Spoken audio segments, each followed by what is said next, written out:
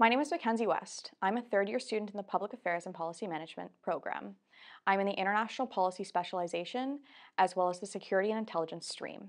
This program has allowed me to explore my own interests, the interests of those around me, and the issues in our country that need dire support. Within PAPM, I am also the VP Community Outreach on the Public Affairs and Policy Management Student Society, allowing me to connect with department heads, faculty, and students alike.